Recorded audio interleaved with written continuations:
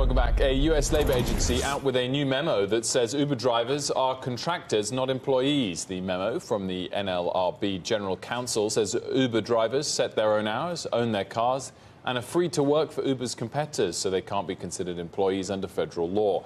The memo is likely to carry significant weight in a pending case against the company and could prevent drivers from joining a union, although it won't affect scores of lawsuits claiming Uber drivers should be treated as employees under federal and state wage laws.